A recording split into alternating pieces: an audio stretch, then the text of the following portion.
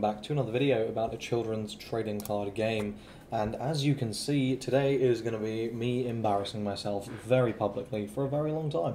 I have no idea how well this is going to hold up. As of the time of this recording, I've been playing for about 2 weeks, and this is just generally going to be my fairly early impressions of how strong I think these various decks are, as well as how easy to play, and I think that's what I'm going to be factoring in. I want to, as we go through, I'll kind of discuss how I feel English players will take to certain decks, and also how strong I feel certain ones are, and how popular I think they'll be. I'll just give my sort of opinions on that. So I think the best place to start is going to be Zoro, and I think Zoro is really good. I think it's really good. I also think that it is going to be insanely popular, which leaves me, essentially, it's either S or A, and I am very tempted to put it in S, I am, but I think that S I want to reserve for, like, the absolute best decks, and I don't think Zoro is an absolute best deck, and I also think that there are plenty of ways to counter Zoro, especially as purple becomes more popular. And, sort of as a result, I can't really justify putting it there, but I think it's going to be insanely popular. And the deck is very easy to play. Like, fundamentally, it's just an aggressive deck. It's not that easy to play. You can't like no-brain it, but like it requires fairly minimal brain cells to do reasonably well with. So that's why I'm going to put it in A. I think like it's especially once the list is kind of solved, which it seems to be getting towards. Yeah, I think this deck is really, really good. ST, I'm going to have to put Law. And the reason I'm putting Law here, it's not necessarily because it's like overwhelmingly stronger than anything else. It's just that it can do a hell of a lot. It's very annoying to play against, and it gains access to some of the absolute best tools available in the game. Right, like you have access to Kid, you have access to loads of one-cost blockers, you have access to the Otama Jet Pistol package. Like, Jet Pistol in general is just like one of the most premier forms of removal, so you have access to that. Obviously the 8-drop kit is crazy. Just having access to all these tools, Straw Sword is another really nice one. Like, yeah, just the fact that you have access to all this stuff together, combined with the fact that Law is a leader, which is like, fairly obviously, like, once you have the whole card pool and you look at it, like, yeah, okay, this seems fairly obviously strong with how slow the game is played. So, yeah, I think that this is really good, and I think it's going to be really popular as well. Law's a very popular character, so I think that's the other consideration. And yeah, I think we're going to be seeing this deck everywhere. And it's it has the sort of strength to back that up. I'm going to put Luffy in B tier, and that's just because it just fundamentally, like, if a leader ability is only going to be used once or twice a game, it has to be really, really, really good, right? Like Zoro's leader ability is like fine, but you use it like every turn, so it becomes very strong. Law's leader ability is probably going to only get used like 3 or 4 times at most throughout the game, but like it's such high value that you're totally okay with that. Luffy's it truly just feels like a worse version of this version of Kids. I don't know about worse, I guess technically better, right? But like, I don't know, the fact that it takes an extra Don just does feel kind of bad. Yes, it gives you an extra K, it's just, I don't know.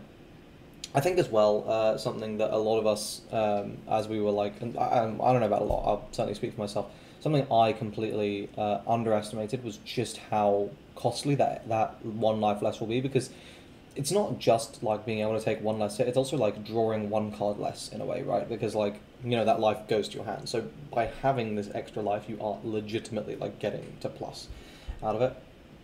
So yeah, I don't know, it's possible I just haven't gone up against any like particularly strong variants of this build, but yeah. Then Odin, and I'm going to put Odin in A as well. I think Odin's strong. I also just think that people aren't really main decking the counters for it at the moment, or like aren't really playing against it properly, because obviously if you keep attacking Odin going face and you just like decide to ignore the board, you're giving Odin card advantage, and the Odin leader ability does absolutely nothing without card advantage. So I think at the moment I've got it in A, but I feel like, once people figure out how to play against the deck, it should be down in B. I'm going to put it in B for now, just because I think, like, once people figure out how to play against the deck, it's not going to be anywhere near as good. But, I don't know. This is one that could age very poorly, and I completely acknowledge that, and I'm aware that people are going to just take a screenshot of the entire tier list without this context, but that's fine. I think I'm going to put this in B, because I do legitimately think, like, once people figure out how to play against it, it's going to get less good. I think this is a good time to talk about the final green deck, talk about Kid. As I said repeatedly, every time I've spoken about this card, this is probably the best leader ability in a vacuum. You know, like fundamentally, you can, if nothing else, just swing 2k twice, 12k twice. That's big. If your opponent doesn't have blockers, like that might just win you the game. If they're at 0 life, right, they can maybe block one attack, but they're definitely taking the second. So this is a very powerful card. This hits over literally everything with that double attack, right? So if your opponent slams a Kid on you, you don't care because you can just go, okay, 7 onto Kid, swing into it. Okay, 7 onto Kid, like swing into it again, right? Like you can clear these big things. It's a versatile leader ability. Additionally, green has a lot of very nice options, but unfortunately, green also like is lacking in options, and you really need to build around like the lack of removal green has by playing these ways to just deal with board, because in this game board is like so important. And if your opponent wins board, they probably win the game. So thankfully, green does have the tools. You know, it has like Straw Sword, it has Hawkins, it has these options to like actually deal with stuff. It has the I think it's an X Drake that pops a 4-drop wallet. It's like it has options. So you do like people now that they've started making them, this deck has become a lot better. And I think these are options that you can't really play in the Odin deck, which is why I'm less hot on this than I am on this Kid. I think this is a really solid deck. Okay, let's next talk about this Luffy. I think this Luffy's fine. I'm just going to put it here in B. I think it's worse than Zoro. I think, you know, the deck will fundamentally be doing a lot of the same things. You'll be playing more Don 1 cards, but like it's, you know, I mean, fundamentally Zoro can also play the 1-drop Nami that like lets you assign Dons, so it's not really doing anything crazy. So yeah, I don't know. I just think like this is doing less than Zoro is, and so you basically always want to be playing Zoro. King, I'm gonna go ahead and put in C, because this deck just does nothing. Like, okay, yeah, sure, your opponents lose like 1k. That is annoying, but like, you know, you're also Don minusing a lot of the time, and if you don't go back up to 10 like immediately, then you might be in trouble, which means that his own ability is only activating for a couple turns near the end of the game, and like, I don't know, I'm just not convinced that that's good enough. Yeah, I just don't think it's super strong. While we're on purple, let's go ahead and talk about Kaido. I think Kaido is a very solid A tier. I'm not sure where to put this Kaido in A tier. I'm gonna put it here. I'm just gonna put it in the middle because like it's, you know, it's good, right? Like fundamentally it's good. Like having that extra life is obviously very nice. You have lots of ways of ramping. I don't think it's. I'm gonna put it at the bottom of A. I'm putting it at the bottom of A, and I think my A tier is going to be pretty stacked. But like, yeah, I mean, this deck is fundamentally good. Like, you know, it has so many ways of ramping now, and it has tools to deal with pretty much everything. I forgot to mention for dealing with the 8-drop Kid is the Queen, the main set Queen, which gives it -2k, and then it's a Rusher.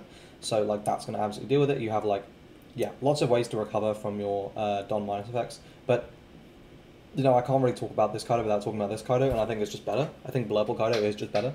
Because like getting access to some of these blue tools is so nice, but like more than the tools, it's just the leader effect. Like being able to ramp that fast is crazy. And what this lets you do is it lets you like go Don -4 in one turn and be back up to 10. And the fact that you're able to just use those abilities and not really care is pretty insane. So yeah, I think this is a really, really powerful leader. I truly do think it's just a strictly better version of this. Like yes, you do get 1 less life, but like, and yes, you may well use this leader ability. Like I think it's a decent leader ability in the context of the set. I think you ramp fast enough for it to be, you know, reasonable. But I don't know. I just think this is way better.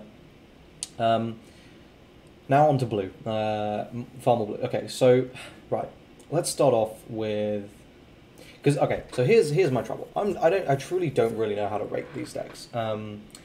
Because they're all good. I just don't know how good. And I feel like whichever way I go on this, I'm gonna look like a bit of a mug. So what I'm gonna do is I'm gonna put Doffy here. I'm gonna put Doffy in A tier. And I do think it's really good. Like I do think it's really good. The problem I see with it is just like, I don't know, like later on in the game, the leader effect isn't super good, and it doesn't really have any crazy defensive options. And you can like, and you know, you do struggle with like the typical blue issues of like dealing with big things. I don't know. I think like the reason I'm going to put Croc in S tier, or I don't, yeah, I'm going to put blue Croc in S tier, is because like, I think, you know, for everything Doffy does with its like plussing, this Croc, like, first you get access to some Baroque work stuff. You don't want to play all of it, but like Missile Sunday is amazing, and that's a card that like you're going to want to be playing.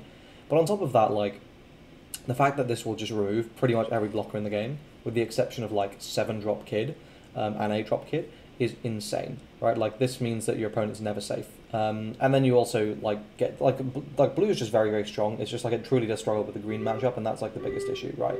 With these green decks being very popular at the moment. So yeah, I don't know.